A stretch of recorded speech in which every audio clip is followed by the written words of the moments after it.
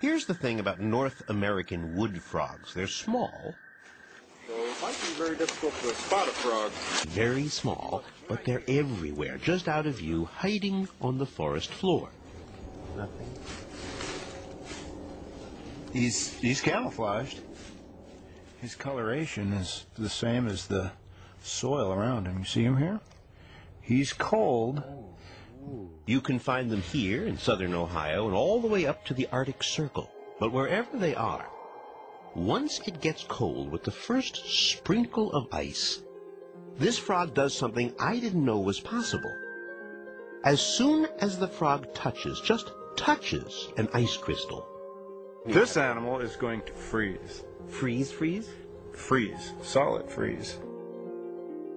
That touch of ice immediately sets off signals inside the frog, says Professor John Costanzo, that pulls water away from the center of its body, so the frog's internal organs are now wrapped in a puddle of water that then turns to solid ice. I still can't get over it. It's really an amazing thing. There is no breathing, no kidney function. The heart stops. And there'll be no heartbeat for a long period of time. You mean as in no heartbeat? Right. Nothing. Flatline. Flatline. For an hour or two? It could be for days, perhaps even weeks. Really? It sounds like it's virtually dead, no?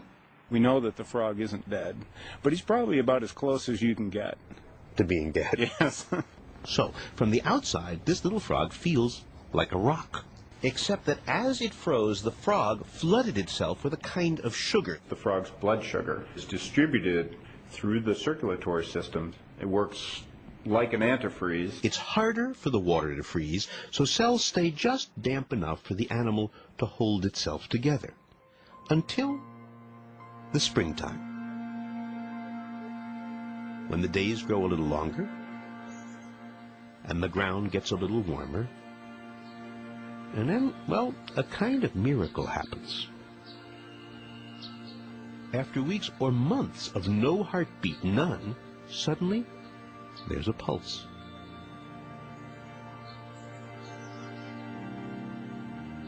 And that first heartbeat leads to another, and then another, and then within a day, and in the case of this little frog, it took about 10 hours, the animal literally comes back to life.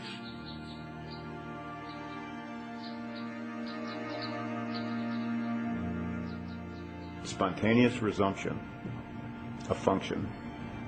Why? We don't know. We don't know what triggers that event. And think how elegant a business this is. Because although the sun is warming up the outside of this little guy, somehow his insides, his heart, his brain, they thaw first. His insides warm up before his outsides.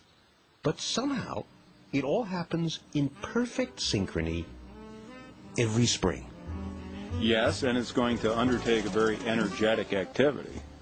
It's mating time. You mean hours after it thaws, it's going to do it with a lady? It's going to perform. What an animal. Can we say that on I don't know.